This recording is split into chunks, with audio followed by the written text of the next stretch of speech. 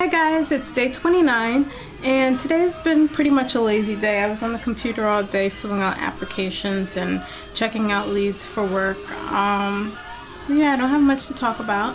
I am going out tomorrow night, so I'm definitely feeling a little more up and happy than I was feeling yesterday. Yeah, it was a disappointment, but you live and you learn and you get over it. And I have. Isn't that quick? Anyway, I'll talk to you guys tomorrow, since I don't have much to say today. And one day left, and I want to thank you a day early for watching and keeping up with me this month. So, bye guys.